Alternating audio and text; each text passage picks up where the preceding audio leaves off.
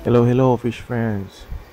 This is Leon, and well, generally in the last 2 days, I think he's been very busy. He's been inside his cave a lot, and when he does that, I know that he is up to something, and that something is probably eggs. And this is the fourth day since I noticed that, and as you can see, the eggs have hatched, and now we have fry. Now this would be a very good time to move the fry because if they are scattered in the tank, it would be a nightmare to round them up. This is the beater box that I will be using. It's just one of those hanging internally boxes that uses pockets of hair on the side, as you can see there, so to keep it point. But I do not trust that, and I insert styrofoam, and this just increases reliability of this box. Now we will be moving the fry into this box so that they can grow without any a less stressful grow out for them.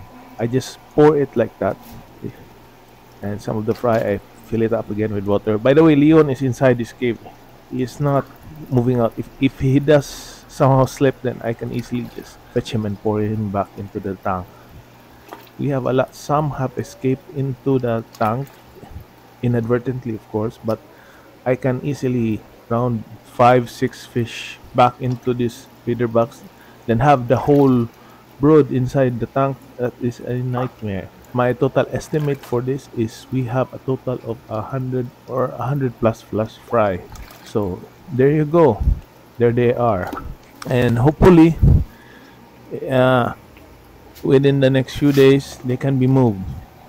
Now, I have a shot here that I'm going to show you, and this is approximately 24 hours later, and you can see the fry have huddled into the corners, and they have basically stick to the sides where they think they have maximum water flowing over them. A few days of this, and they go into a much bigger holding tank where they will grow out, and they will be fed crushed dried food or brine shrimp or grindle worms.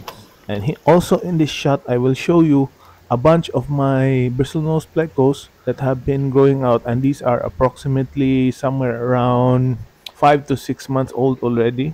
And at this age, I feed them heavily with PO4, more or less a larger gauge pellet, and they seem to like that. They also like to feed on boiled squash. I know that squash that's not cooked would have been more nutritious, but I prefer to boil it so that it just sinks. And I can easily notice that they seem to be growing up healthy, and there's no problem. So I just do it this way. Anyway, I really appreciate that you are watching this video until this point.